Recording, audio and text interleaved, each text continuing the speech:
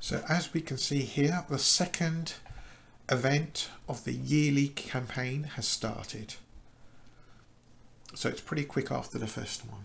As you can see, I've earned already so much, carrying over legacy tokens, or even if you don't, you can earn so much. Here are the rewards. You can pause if required here to have a look at what this yearly event in campaign 4 gives you.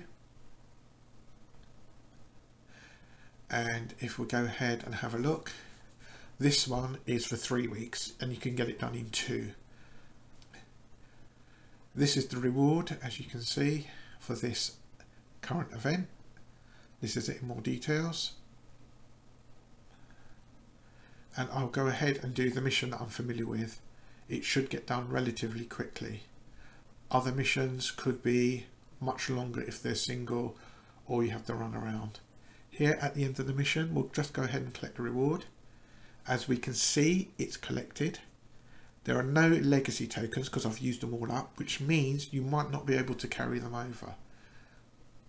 If that happens, I won't know until the end of this event. You can also buy out with Zen, and if the exchange is dead or not exchanging, you'll have to use real money or forego it. And as you can see, it's gone up here as part of the campaign in this second event for the year. Legacy tokens may or may not continue, but basically that's it.